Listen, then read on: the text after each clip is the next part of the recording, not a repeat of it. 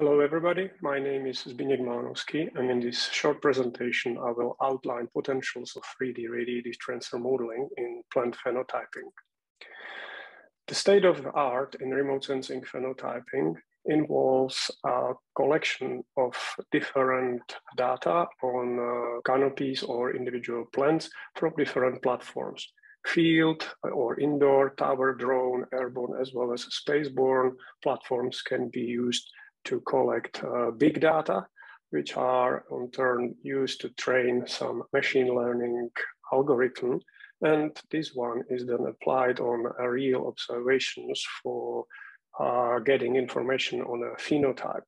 Although this is very efficient processing chain or approach, it requires quite a robust knowledge base.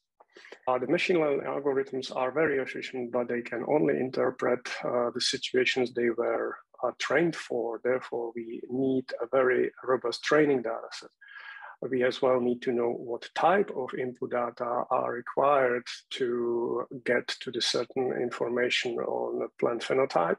And finally, we need to know what technical specifications should be used for the sensors delivering this big data. Here at this point, we can use 3D radiative transfer modeling as a simulator or virtual machine for producing virtual remote sensing data. These models use as an energy source direct sun illumination or emissions from atmosphere or from a landscape, means the geothermal emissions or the extraterrestrial one, or as well solar-induced chlorophyll fluorescence. Their main purpose is to simulate interaction of the electromagnetic radiation with objects on the Earth or within the atmosphere. They simulate single and multiple scattering and absorption processes. And then finally, they couple those two systems, Earth and atmosphere, together to produce observations at the sensor level, either above the atmosphere, within the atmosphere, or below the atmosphere. Nowadays, there is many radiation transfer models based on the modern Monte Carlo rendering algorithms. I'm myself involved in development of DART model, abbreviated discrete anisotropic radiative transfer, which is based on a look-score render algorithm. How does DART work? So first, we need a 3D object of our plant of interest or tree of interest or any other object. We can as well use a digital elevation model beneath that 3D object. We require optical and temperature properties of any single surface within the simulated scene.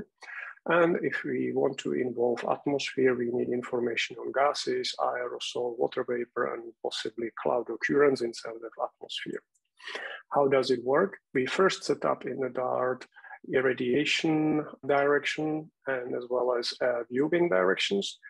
Then the DART will compute from optical properties and these viewing angles the fast function for any surface within the 3D scene which we want to simulate. We have to set up such a scene. That means place the 3D objects of individual plants, set up the leaf density, leaf angle distribution, etc.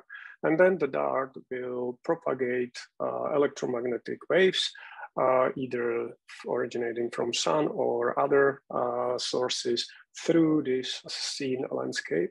And it will produce spectral imagery. Can be hyperspectral, multispectral, any other type, bidirectional reflectance factor, or a directional brightness temperature, a radiative budget of any flux which we simulate, as well as laser-based LiDAR signals and much more.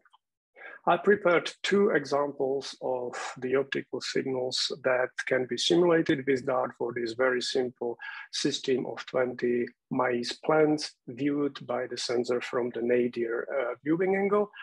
And the optical signals are simulated as function of leaf chlorophyll content. We increase leaf chlorophyll content from 10 to 100 micrograms, and we can simulate this bidirectional reflectance function between 400 and 850 nanometers. You see that with the increase in chlorophyll content, the absorption of chlorophyll is decreasing the reflection further down in a visible and red edge wavelengths.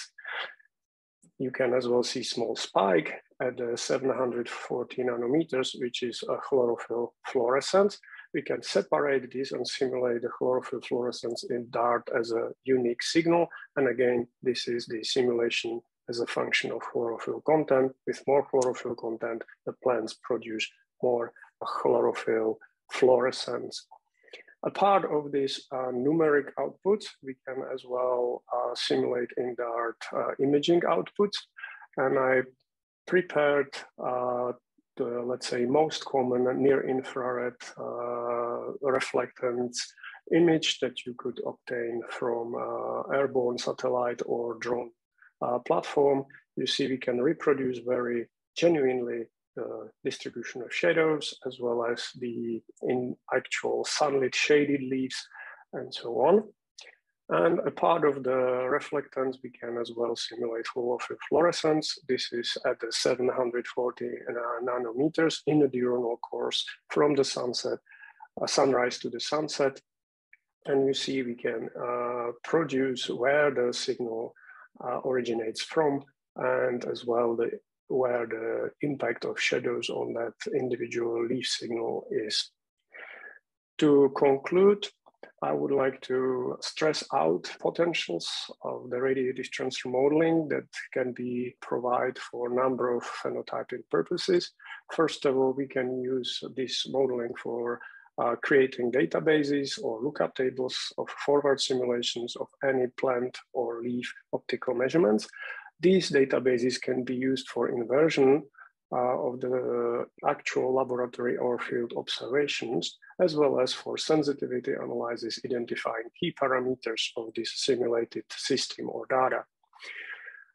We can produce simulations of experiments that are non-reproducible by laboratory or field trials, so they can only be done virtually. We can provide full 3D radiative budget of any electromagnetic signal.